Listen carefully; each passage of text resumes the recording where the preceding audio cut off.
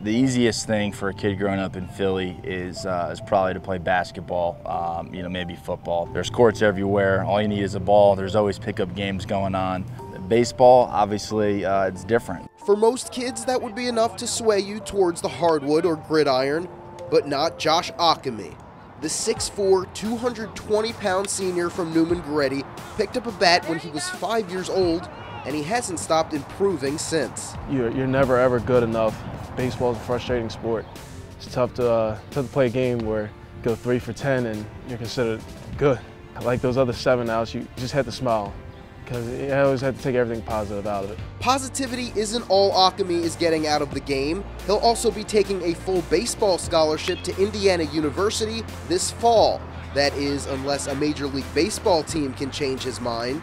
If you sign, you're good. You go right into professional baseball in the minor leagues. But if he doesn't sign and he goes to Indiana, which is a 4-year school, he'll have to either wait till he's 21 years old or till after his junior year. So it'll be a tough decision. Whether it's Indiana or the MLB draft, Josh does not know where his life will take him in the next 2 weeks. One thing he does know is that no one will ever wear the number 30 at Neumann-Goretti again. It was kind of a no-brainer. Myself and the other coaches in our administration sat down and said, hey, we got probably the best player in Neumann history. We don't think anybody should ever wear number 30 again. And everybody said, absolutely. So we retired his number on senior day. And that's the kind of impact that he'll have. He'll be remembered forever.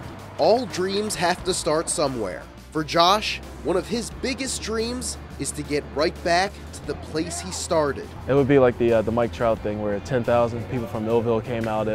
Ever since day one, you watch Phillies games, you watch all the sports, it's like, hey, I really like this game. Well, you already started, might as well make it your goal to play Major League Baseball. Making your city proud is one thing, but when your city just happens to be the city of brotherly love, nothing is more important than the people who made it possible for you to dream.